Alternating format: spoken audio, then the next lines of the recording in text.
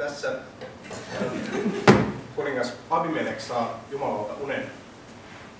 Tämä on vanhan testamentin käsikirjoituksesta, joka on laadittu 500-luvulla todennäköisesti Italiassa. Ja johdattelee meitä väitöskirjan teemaan. Selvitin, mitä varhaiskeskiajalla ajateltiin unista. Kirkkoisät kehottivat varovaisuuteen unien kanssa. Ne saattoivat olla jumalallisia, mutta niiden tulkintaan tarvittiin hengellistä ymmärrystä. Ennen ajateltiin, että tämä johti etenkin maallikkojen unien väheksymiseen keskiajalla. Uudempi tutkimus on kiinnittänyt huomiota unien positiiviseen rooliin varhaiskeskiajan uskonnollisuudessa. Erityisesti pyhimysten uskottiin ilmestyvän heitä kunnioittaville, etenkin paikoille, joille he olivat haudattuina. Ja tällaisia ilmestyksiä ottivat vastaan myös maallikot. Tämä kuva tarjonnee oikeanlaisen mielikuvan varhaiskeskiaikaisesta ilmestysunesta. Uskonnollisessa kirjallisuudessa ne ovat hyvin usein graafisia, konkreettisia ja niitä tulkitaan hyvin suoraviivaisesti niiden sisällöstä lähtien. Yleensä pyhimyksen ilmestys tarkoittaa, että uni on totta.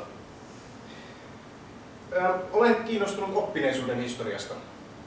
Väitöskirjassani selvitin, oliko kirkkoisien uniin kriittisesti suhtautuvilla näkemyksillä virkaa varhaiskeskiajan ajattelussa. Tarkastelin erityisesti Augustinuksen ja Paavi Gregorius suuren unia koskevien näkemysten vastaanottoa.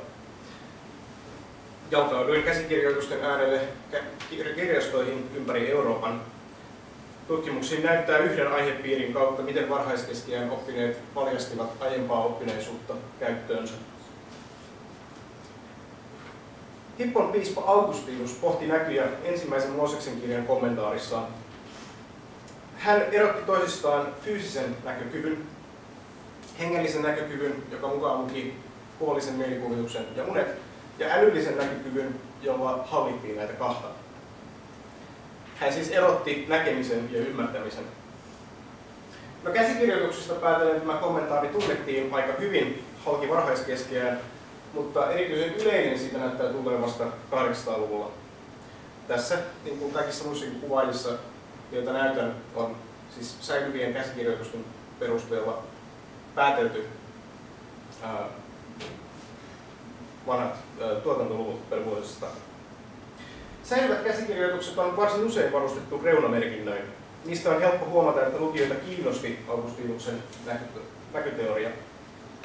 Yksinkertaisimmillaan nämä vain selventävät sisältöä, kertovat mistä kulloinkin kerrotaan. 800-luvulle tultaessa nämä merkinnät alkavat viitata siihen, että teoria on lukijoille ennestään tuttu. Niissä otetaan kantaa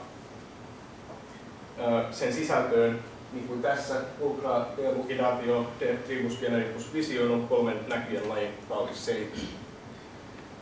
Ja syy sille, miksi tunnettuus näyttää lisääntyneen, on se, että se poimittiin erilleen tiivistetyssä muodossa uusiin teoksiin.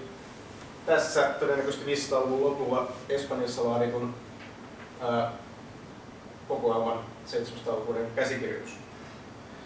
Gregorius suuren ajatus puolestaan oli, että unilla voi olla monia eri alkuperiä, hyviä ja tosia tai huonoja ja eksyttäviä. Eikä tätä alkuperää voi päätellä sisällöstä, vaan sen päättelemiseen tarvitaan hengellistä näkökykyä. Mutta Gregoriuksen opetus unista esiintyy hänen teoksessaan vuoropuhelu ja dialogi, jonka keskeinen viesti on pyhimysten ja näkymättömän maailman todellisuus.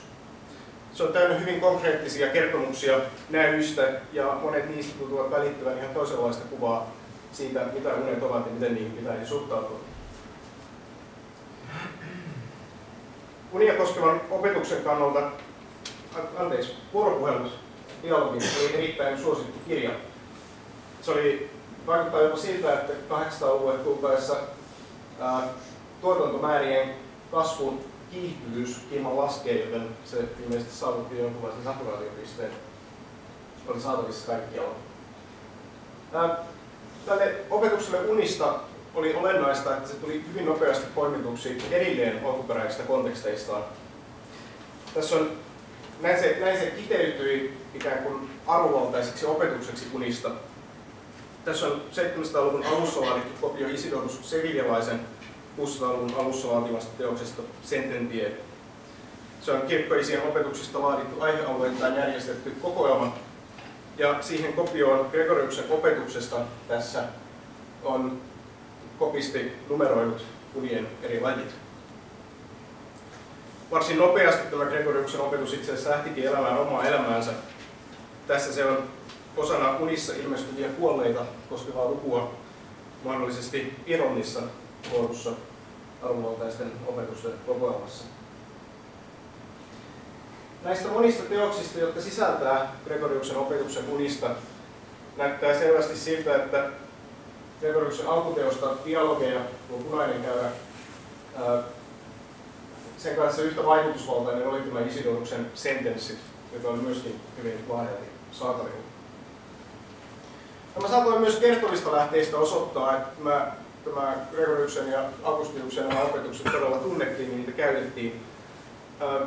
Erityisesti sellaisissa konteksteissa, joissa haluttiin vaikuttaa omaa oppineisuutta, unista kerrottaessa siteerattiin tai viitattiin tähän opetukseen ikään kuin sen ilmoittamiseksi, että tunnetaan siihen liittyvät vaarat.